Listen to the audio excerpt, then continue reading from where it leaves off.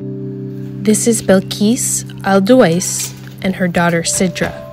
In 2016, Bلقيس won a lottery that she was sure would change her life. كانت لحظة حاسمة، كانت لحظة مليئة بالسعادة يعني كانت تعتبر من أسعد لحظات حياتي. She was a newlywed, living in Yemen, in her 4th year of university, and soon to be pregnant.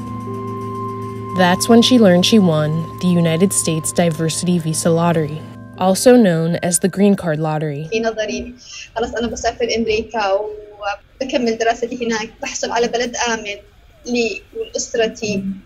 ما بعد هذا خلاص كل حاجة تغيرت تماماً للأسوأ. The Diversity Visa Lottery is a program that was signed into law by George H.W. Bush as part of the Immigration Nationality Act of 1990. It is the most comprehensive reform of our immigration laws in 66 years. And the program now is intended to increase immigrants from countries that typically don't have a lot of individuals coming into the U.S., and it's to add to the racial diversity of the United States. Bلقيس was one of about 12.4 million applicants for the 2017 Diversity Visa Lottery, which grants up to 50,000 visas each year. Her chances of winning a little bit more than 0.4%. But her good luck soon turned. In January 2017, his first week in office, former President Donald Trump announced a ban on people from 7 Muslim-majority countries, including Yemen. Meanwhile, Bلقيس and her husband were selling their furniture and jewelry and borrowing thousands of dollars. The U.S. Embassy in Yemen was closed due to the war, so they had to travel to Malaysia, a 4,000-mile journey, where, despite the travel ban, they were still scheduled for an interview at the U.S. Embassy. تخيل وصلنا إلى ماليزيا قبل موعد المقابلة ب5 ساعات فقط، يعني أول مرة أنا أسافر، ورحلة طويلة وشاقة ومتعبة، وأنا بداية حملي. Soon after her interview, Bلقيس got an email that her visa was ready and her husband's application was still processing. But then... المهم وصلني اتصال من السفارة انهم يحتاجوني لإجراء مقابلة. أنا بهذه اللحظة والله العظيم إن أنا عرفت، قلت خلاص تأشيرتي راحت. Bلقيس says that after her second interview, she spent months answering the embassy's questions and being told to wait. Then, in September 2017, the window to obtain her visa expired. أنا سافرت إلى دولة ماليزيا لكي أتعذب.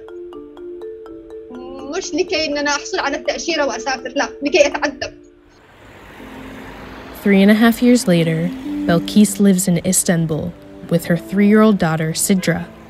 وبعد تحطيم حلمنا بالسفر إلى أمريكا، كل شيء في نظري يعني أعتبر محطمة نفسياً، زوجي مش موجود.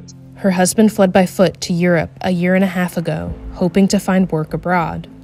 He's now stuck in this refugee camp in Serbia. ما يقدرش قال إذا رجعت لليمن أنا بعتبر نفسي إن أنا دفنت نفسي في الحياة ومش قادر أقضي ديون الناس أبدا. ما عندي أي مصدر دخل لي أنا وبنتي. In our work with these green card lottery winners, we noticed that there is a common trend, and that is they've accrued a significant amount of debt. The prior administration could have said, we're not providing these visas because of the ban. Don't leave Yemen, don't leave Syria, don't leave wherever you're at. Thank you, but you're not qualified. But they didn't do that. They did provide that hope, and now it's the responsibility of this current administration to right that wrong and provide them an opportunity to come into the U.S. On his first day in office, President Joe Biden signed an executive order that put an end to the travel ban. And his administration promised to develop a proposal to reconsider applicants who were denied entry to the U.S. because of it. But since Bلقيس's case was never officially denied because of the ban, it's unlikely Biden's proposal would help her. أتمنى من الرئيس بايدن وإدارة الرئيس بايدن والوزارة نفسها إنه يرجعوا لنا حقنا، أنا وكل الفائزين في اليا نصيب من عام 2017، لأنه فعلا إحنا عايشين بحالة جدا مأساوية.